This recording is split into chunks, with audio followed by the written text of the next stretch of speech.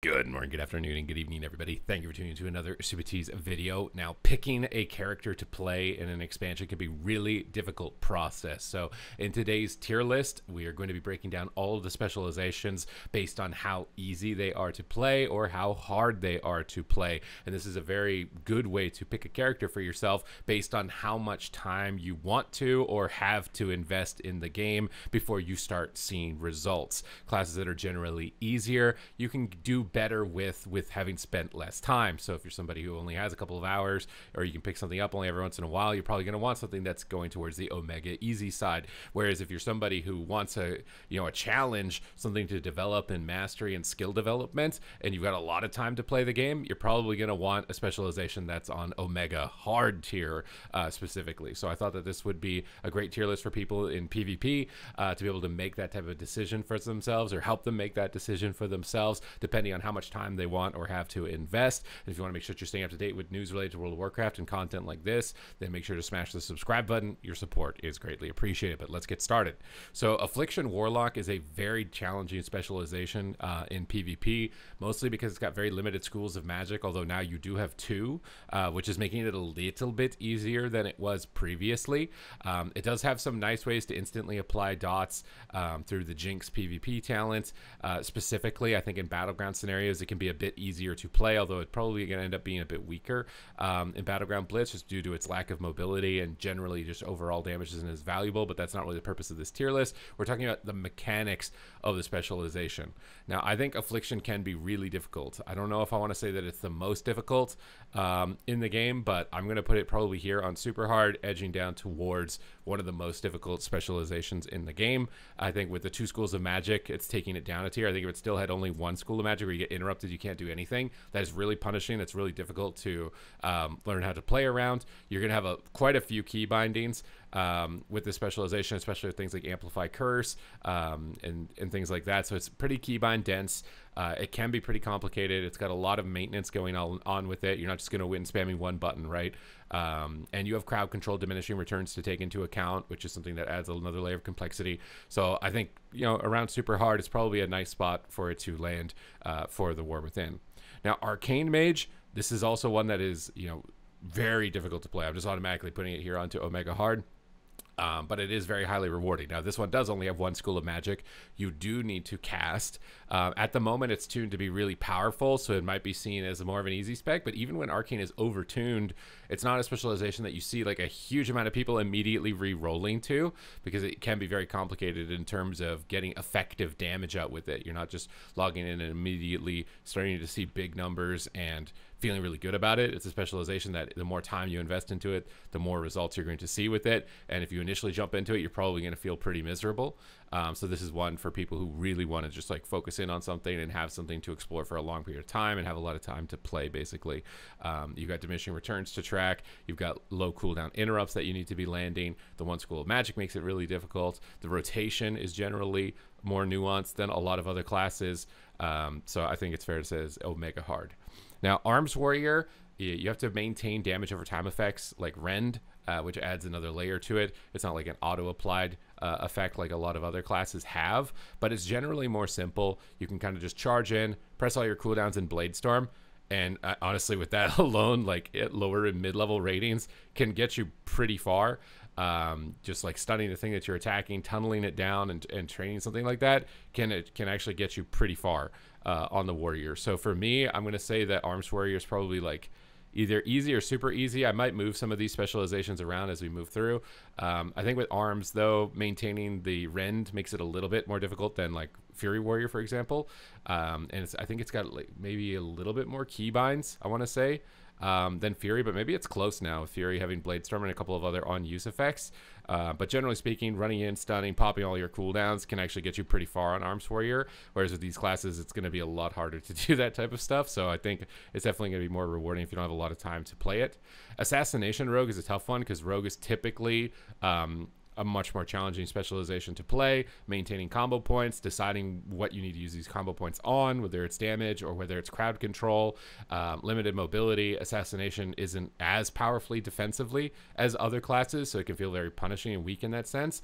But in the hands of a really skilled player, it's going to be really good. Like, it's absolutely going to crush it. I think Assassination, honestly, its burst rotation can be a little bit more complicated than a lot of other classes as well. To initially get it under, because you got a lot of modifiers that stack together, like Thistle Tea and then Kingsbane, and all of these things. Now, you do have 2 charges of Vanish, but again, you're probably going to want to be using these for damage. So for me, I think Assassination is probably kind of on the super hard tier. If you put the time into it, it's going to feel really good and rewarding, I think, in almost all content at the moment with how it is going. But it's not just like instantly log in and you're super high rated specialization. Balanced Druid, this one's a tough one. I'm going to try and take my own personal bias out of this one, because I've seen a lot of beginning boomkins where you just kind of fall over and die and you're not sure how to get through that, and that's probably still going to be the case. Survivability is the big challenge with this specialization. Pressing Moonfire and Sunfire and Star Surge is not like overly complicated for the specialization, although you do need to cast a lot more with how the talent rework has been made. So I think that is making it more difficult, and with lower haste it makes it more difficult to land Cyclones. So for me, I think Moonkin is definitely a harder specialization to play in this expansion, with its casted spells having more emphasis than its instant damage in previous iterations of Boomkin, and its survivability being very low at the moment means that it's going to be tougher to survive on. You can sometimes run in and just press Incarn, do a bunch of damage, but healing is really high, where that's going to be a little bit more difficult to just work for you, as opposed to Warrior having Sharpened Blade to counteract that healing. So again, I'm trying not to take into account tuning too much, but it doesn't have the same type of kit defensively, regardless of tuning, that these other classes have. So I think it's definitely going to be harder to play.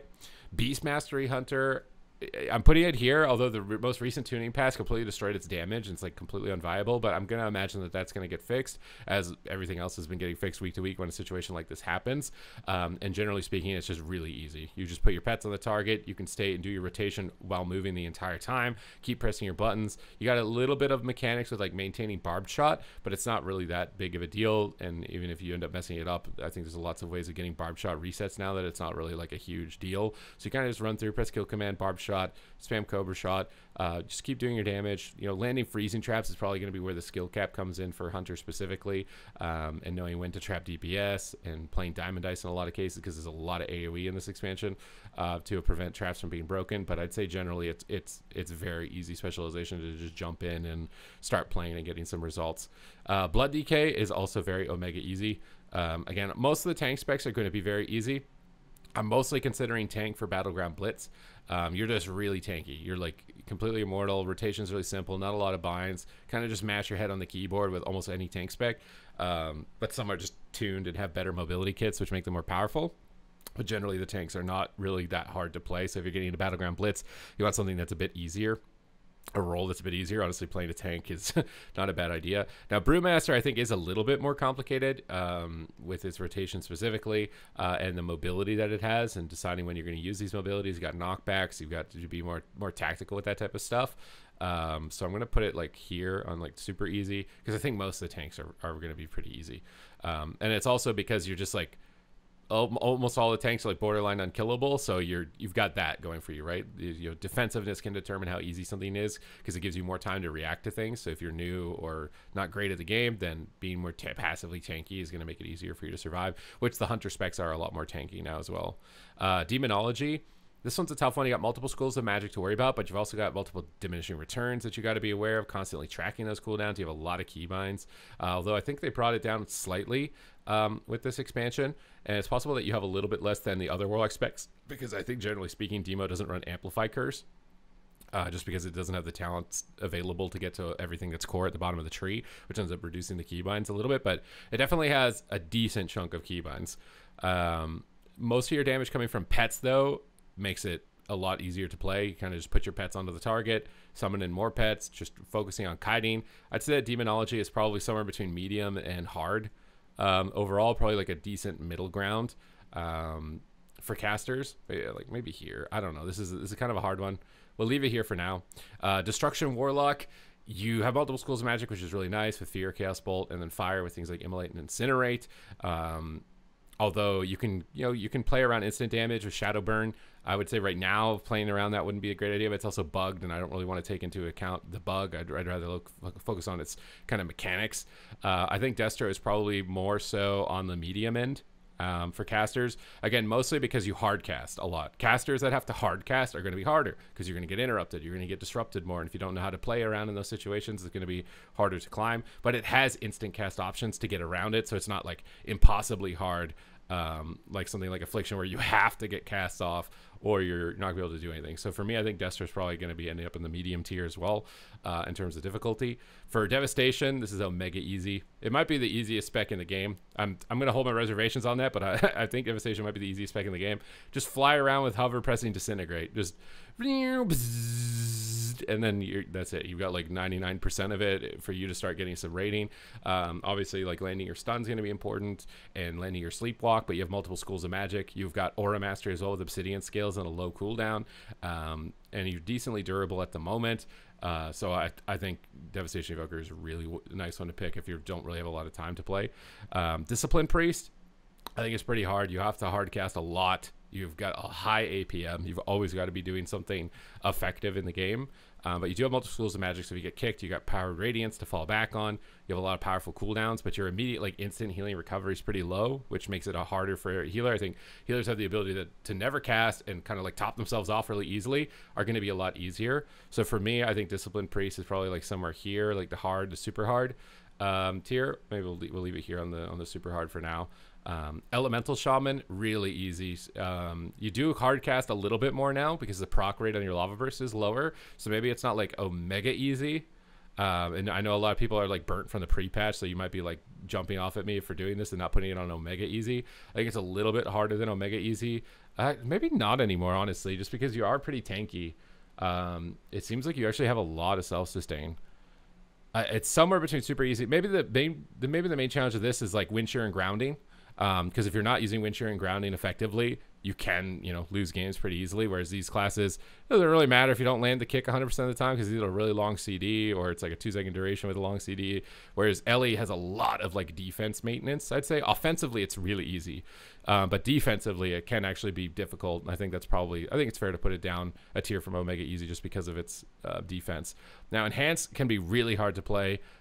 Just because it's melee range with limited mobility, so you got to be really careful about where you're going, how long you're staying there, and how you're planning to get out of that type of situation.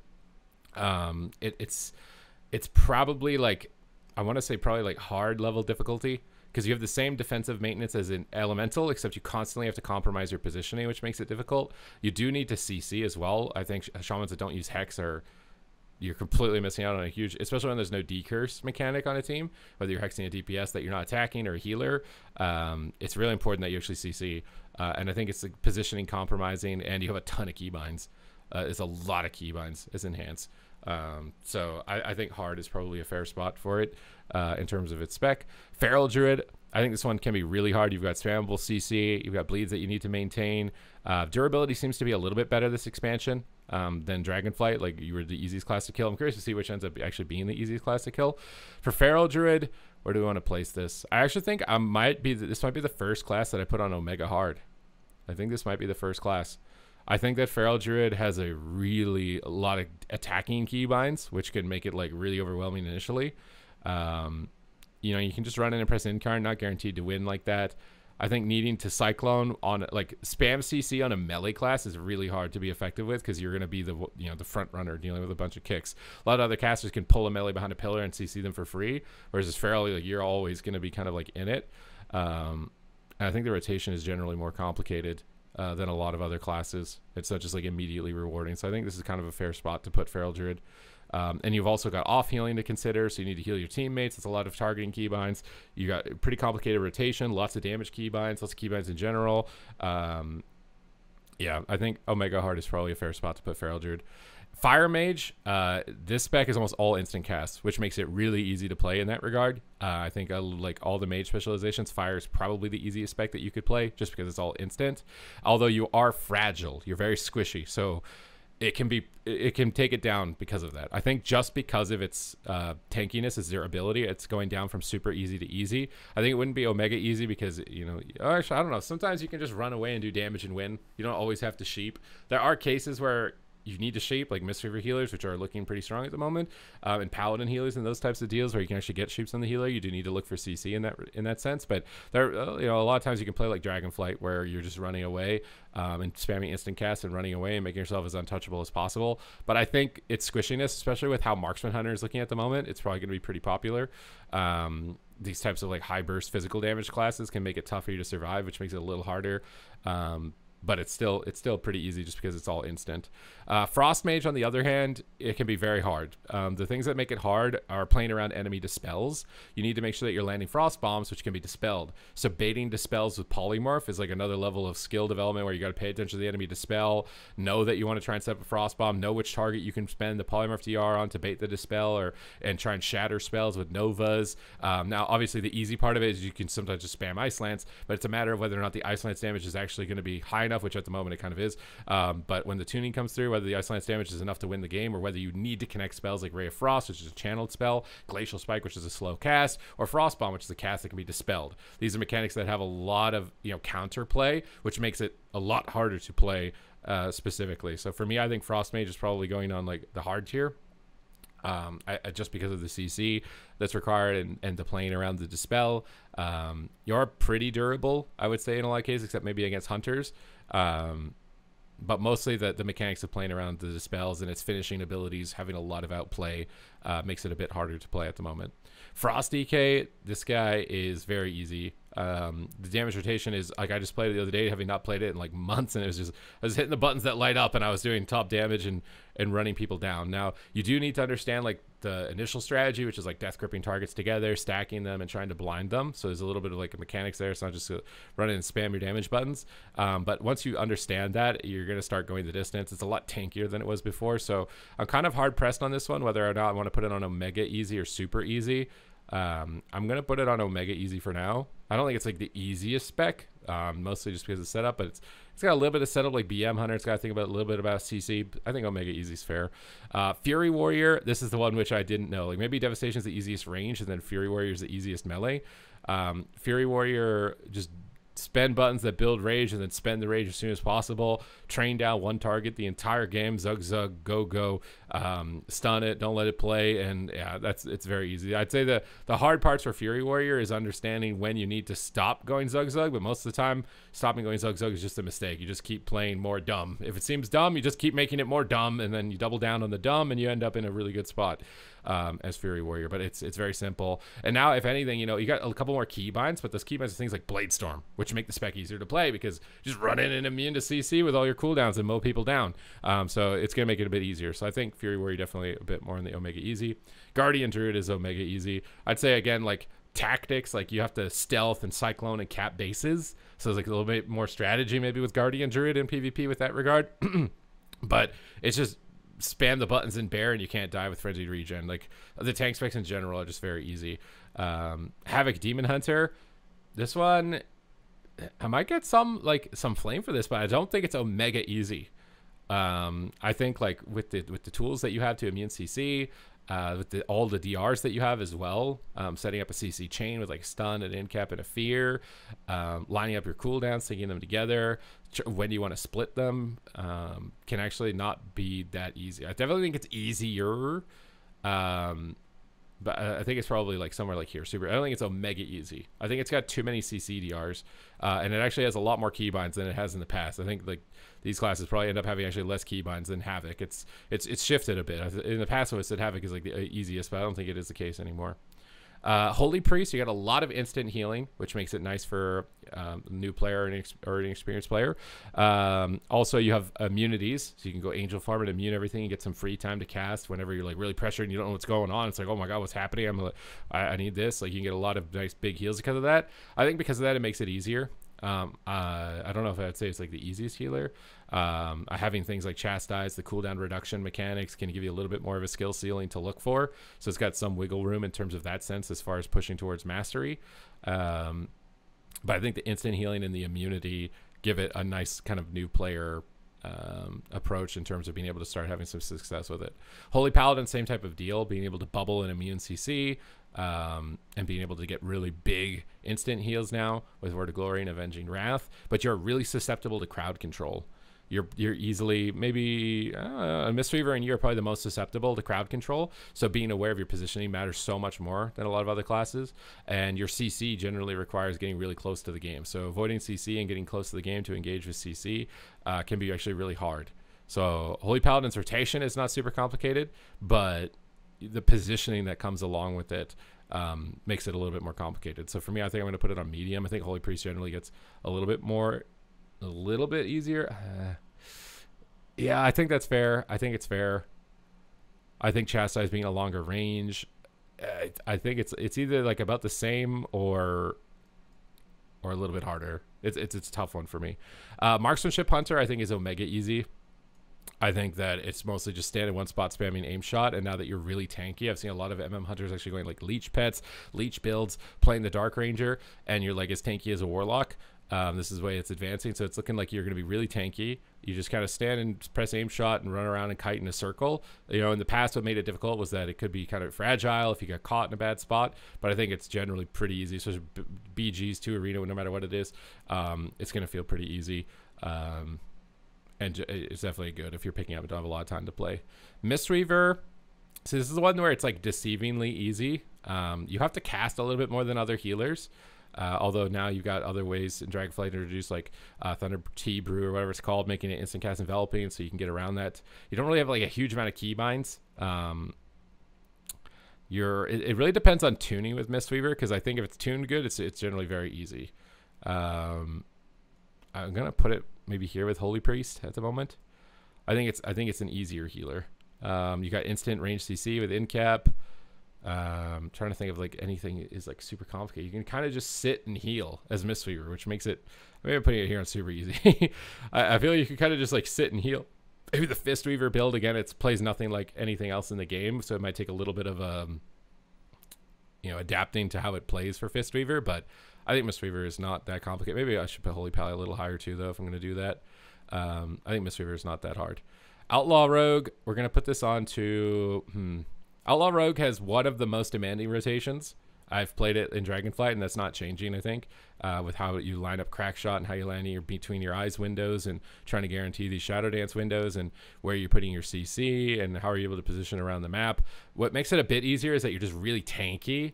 So I think the fact that you're so tanky brings it down a peg. I think like Outlaw could be Omega hard if it was fragile, but because it's so passively durable, I think it ends up just being super hard, specifically, but the rotation can be a little bit more involved. Preservation Evoker, actually, I think is very hard. You have to compromise your positioning, get close to the game. You have to do damage. Balancing doing damage and when to do damage, when to do healing can be really difficult, and the limited range exposes you a lot more than other healers that can kind of just sit back and ignore the game. So for me, I think Preservation Evoker is probably almost as hard as Disc Priest. I'm going to put it here on super hard. Just due to the limitations of his positioning. Although you have multiple schools of magic, which is really nice. You have some really powerful cooldowns like Emerald Communion to deal with like panic situations. I think that it's much harder to play, just because these healers have to balance offense and defense and generally compromise their positioning more than others. Prot Warrior, your survivability is much lower than the other tanks on this one. I've actually seen Prot Warrior survivability just looks terrible in PvP when you're surviving, trying to be a flag carrier or anything like that. It seems actually much harder in that regard. Its rotation is not super complicated though, so I feel like putting it any lower than Brewmaster isn't really fair. So put it up on super easy for right now. Prop Paladin, again, I don't think anyone's going to play this in BG Blitz, and in Solo Shuffle you only fight other Prop Paladins. It can be hard in Solo Shuffle. You know, you got a ton of cooldowns that you have to decide between what you're going to use. It functions more like a pseudo healer, at least in Arena, but in BG Blitz I just don't see you having the mobility to do it. So for me, like maybe it's one of the harder tanks just because of all the cooldowns that you'd have to manage and toss between, and the fact that you have to pay attention to healing your teammates for a large portion of it. So maybe it's a little harder, so I'll put it down here on easy. Again, I don't think any of the tanks are particularly difficult to play, but because you have so much like team interaction and your limited mobility, it's probably going to feel a bit harder to play than the other tanks. Restoration Shaman, this one, again, like all the other shamans, has to deal with all of the wind shearing and the grounding, which is defensive mechanics, which is something that you're going to have to grow into. It has to cast more than other healers, although it got a lot of buffs and a lot of cooldown readjustments, which are going to make it easier to play. I still think that it's really hard. Although in some instances you can kind of just sit back and avoid the game. Although in other instances you do need to look for hexes, so it's kind of like enhancement shaman in that regard. So resto shaman for me. I think also Earthenwell Totem, having people stay in your defensive cooldown can be really difficult, especially if you're doing solo content. I think it's either here or here. I think, honestly, maybe super hard is a fair position for it. You're going to have to be offensive because you got Lava Surge baseline now, so doing damage is going to be an important component. The defensive cooldowns are harder to maintain with your team, which make it difficult because they're positional dependency, and then Grounding and Windshare have a high skill cap. So I think it is fair to put Resto Shaman here on super hard because you're going to just constantly need to be actions per minute, doing something in the game. You can't always just instant heal or top somebody very easily. So I think it's probably likely a fair spot for it. Resto Druid is one of the most deceivingly hard healers to rank because there's multiple ways to play it. If you play a Druid with haste and you're looking for cyclones and you're trying to avoid CC at the same time that you're doing all this, it can be omega hard. But if you're playing Mastery Resto Druid sitting 80 yards away with Hots and never casting a single spell and never exposing anything, it's super easy. So this one entirely depends on tuning. And from what I've seen so far, even despite the nerfs, you can still just sit 80 yards away and not actually engage with the game. So for me, I'm putting Resto Druid on just like omega easy. And this is a tuning thing, and I think it has to be taken into account because it's how it was in Dragonflight. When Resto Druid can just not engage with the game with Cyclone and just stay 80 yards away, never compromise the positioning, only use instant cast spells, I think it's really easy. You just go Tree of Life, you spawn in these Trance that now do like 10 different heal over time effects on your target. I think they Send Ward, they Wild Growth, the healing output is really easy. It's all instant cast and Tree. You almost never have to cast. I think it's got to be put on the omega easy. Now, if it gets tuned where it can't just sit 80 yards away, I hope that it does, because I don't think it's adding good gameplay to just be immune to death and tree form spamming instants while its trees heal everything and never has to cyclone or do anything. I don't think that's healthy for the game. But if it is as it is right now, it's going to be omega easy. So that one's kind of like pending what they decide to do with it. Rep Paladin, I think, is omega easy too. Just kind of smash your cooldowns, run in, charge in. You've got immunities. You got some team utility though, to be fair with it, like knowing how to sanctuary your healer. But then I've seen Rep Paladins at 2800 rating that just never press sanctuary. So it's like, yeah, you've got this team utility you've got to be aware of, but I've seen Ret succeed not using it. So I think that's still probably the case for it. So it's definitely somewhere between super easy and omega easy. It's not, I wouldn't say it's the easiest spec, right? Like, I think Fury Warrior is easier. Maybe we'll put it here for now and super easy, but it could easily be omega easy. Shadow Priest, I think, is omega hard. You have, I don't know if they added a new school. I guess you've technically got Mind Spike for Shadow Frost, but it's like you have to cast a lot of your damage, which can make you really vulnerable and easy to shut down. It's not like immediately new player friendly, but if you do invest into it, I think it's likely going to ramp up, especially if they get a little bit more PvP tuning for Void Weaver. I think they over nerfed the Void Blast damage, at least for PvP they over nerfed it. So if you got like a burst build, sustain build, it could be a lot of fun. But generally speaking, if you're logging this first time, you're probably just going to be a training dummy that gets kicked and you're not really doing anything. It's probably gonna be a little bit more miserable. But as you invest into it and you get used to fighting in that environment, it might end up actually being a lot of fun and a cool investment for you specifically. So it depends on what your goals are for this, but I definitely think it's more omega hard. Easier parts of this spec is that stun and silence are just instant and range CC, so you can just stun, silence a healer, put a siphon down, and then get some damage out, which makes it not totally unapproachable. So maybe it's, yeah, I think omega hard is a fair spot for it. Now subtlety rogue, this is a tough one. I'm going to put it on omega hard for now, because if you don't know how to play around CCDRs, if you don't know how to play around its cooldowns, you're not perfectly syncing it up, you're probably going to be completely useless. You have to know exactly what it's doing. And these are often specializations also that when they're like over-tuned, not like everyone is immediately re-rolling to them because they're a little bit harder to pick up than other classes. And just because you need to know so specifically how it works. But once you know that mastery and assuming that it gets tuned to be in a decent position, it will likely be a really good pick in terms of competitive viability and investment. Survival Hunter, I think it's easier to play now than it was before. It's kind of like a proc play style. You're just spamming AoE damage with wildfire bombs and explosive shots. The win conditions, I think, have changed for this one specifically. You still do need to compromise your positioning more than other hunter specs, which I think makes it a lot more difficult, being melee and just not ranged. And also I feel like you have a lot more keybinds and your rotation's a little bit more complicated, which makes it a bit harder. Still have the trap mechanics. Where do we want to put this one here? I think it's probably fair to put it on like hard with enhancement shaman. It's again mostly just because it's got the positional compromises. Although you are a lot more tankier than before. I think if you were squishy, it would advance a little bit further down on difficulty. But I think you're a lot tankier than before. Unholy DK, it's a lot more complicated than Frost, but not by much, honestly.